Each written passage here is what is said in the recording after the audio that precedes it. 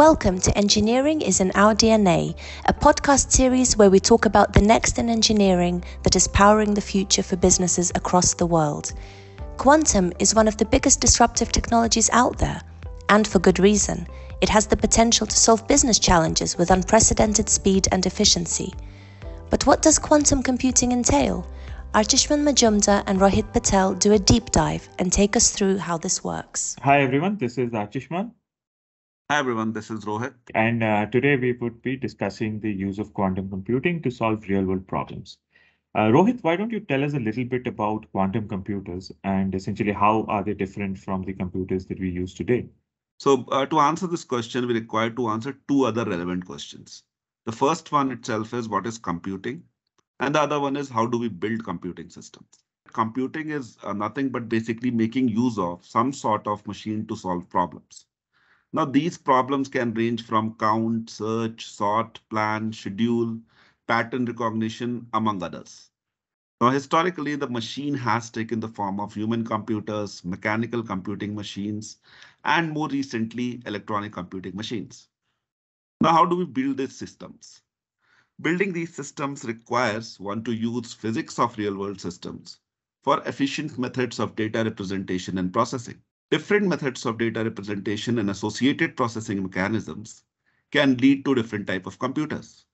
For example, we can perform computations by storing and manipulating information in strands of DNA in a DNA-based computing system. Similarly, chemical computers use a semi-solid chemical soup where data is represented and processed by varying concentrations of chemicals.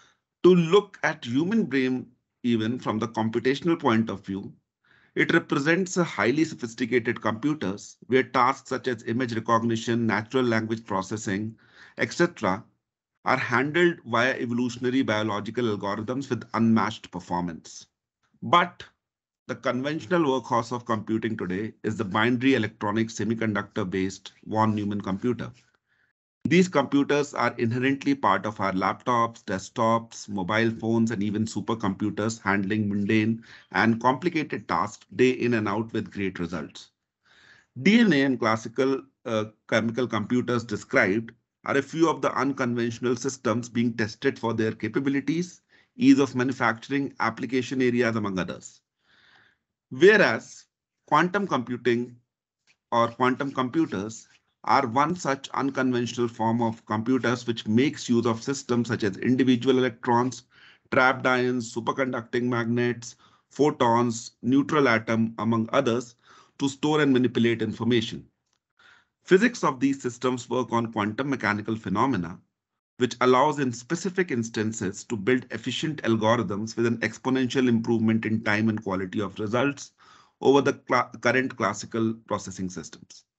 Though most of the unconventional systems today are being tested in labs, quantum computers, while conceptualized in 1980s essentially to simulate natural systems, are available in their early forms on public and private clouds.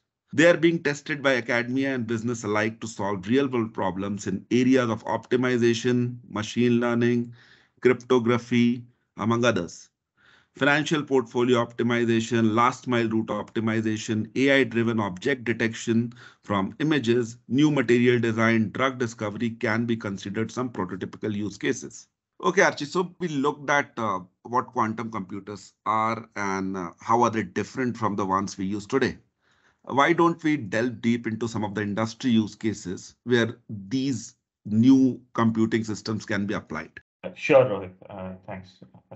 This is like one of the pertinent questions that people keep asking, right? Where do we apply this?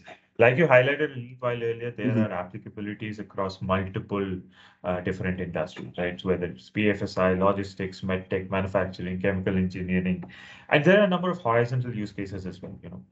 Like you mentioned, optimizations, AI, natural systems, cryptography, and many more. So there are both near-term and long-term use cases for quantum computing. And currently, quantum computing is being utilized in conjunction with classical computers, especially on a number of optimization problems.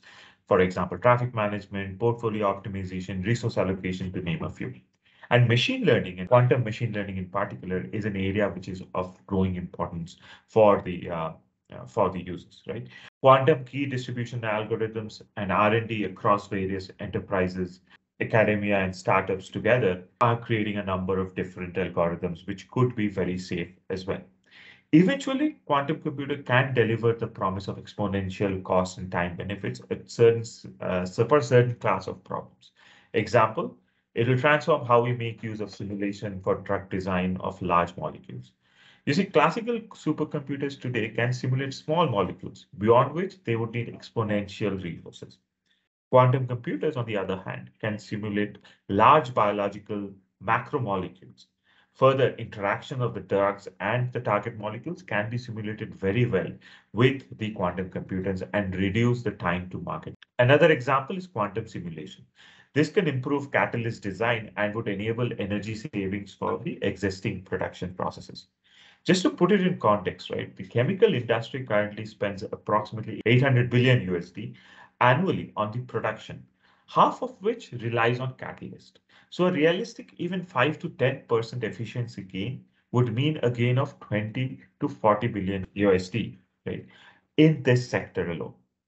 Further, quantum computing would be able to build novel materials which will transform areas such as defense, space exploration, and many others. So optimization, quantum machine learning, cryptography, they will further transform the fields of traditional machine learning and become very important when quantum computing hits technical maturity. Example, in the long run, quantum machine learning can be applied in the automotive industry for autonomous driving as well as predictive maintenance in manufacturing. The technology could, for example, be applied to decrease the manufacturing process related costs and shorten the cycle times. The industry again spends about $500 billion annually on manufacturing costs alone. And again, realistically speaking, even 2 to 5% productivity gain create a $10 billion USD or $25 billion USD of value per year. But there are a number of challenges, right? And Rohit, you may want to highlight a few of those challenges. Sure, Achi. So I'll take these 2 points one by one. First, about how nascent is the quantum technology today. So when we are looking at quantum computing today, there are two directions in which it is being pursued. First, certain companies are trying to build a fault-tolerant large-scale quantum computers. Basically, these are noiseless or error-corrected multi-million qubits quantum computers, which will enable the grand vision of quantum computing. The grand vision being getting exponential benefits. These computers will be able to manage noise and allow one to run the algorithms such as Shor's, Grover's, and others at scale, which will impact our real-world system today, such as security delivered by RSA-based encryption, search problems that are applied in many areas of, say, simulation or database search. Similarly, quantum computers can be used to simulate natural systems. That is their main use case for which they were envisioned for. This vision, though, given the publicly available information we have, could only be achieved in at least a decade, if not centuries. On the other hand, we are living in an era called NISQ era, that is noisy intermediate scale quantum era in quantum computing. Now, this strand of thought is focusing on building useful quantum computers, as put in one of the articles by Nature magazine. Though as of today, NISQ era systems are capacity and performance constrained with issues relating to noise, interconnections, gate error rate, among others, companies like IBM, Google, Rigetti have a roadmap to build larger and robust NISQ era quantum computers. For example, IBM launched a 433 qubit machine this month, and they intend to build a 1000 plus qubit chip soon. In fact, in 2023, and a modular 4000 plus qubit machine by 2025.